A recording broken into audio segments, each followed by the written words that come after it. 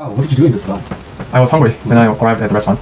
When I saw the crane, I forgot about being hungry. The host, David, said, Why did you forget about being hungry? Because the height from land to sky. So what? So, host David said, So you were nervous? Yes, I was nervous. Okay. The host David said, don't worry, it's 100% safe. I'm sure the other guests were felt like me. Anyway, we sat down at a huge table, fastened our seatbelt, and up we went. I couldn't look down. Everyone was saying, what a wonderful view, but I couldn't just look. When I finally felt safe enough, I opened my eyes, and the view was perfect. People were waving to us from the ground. I thought they probably thought we were crazy. The weather was perfect. Thank goodness, just a little breeze, and I began to enjoy it. The other guests were all a lot of fun.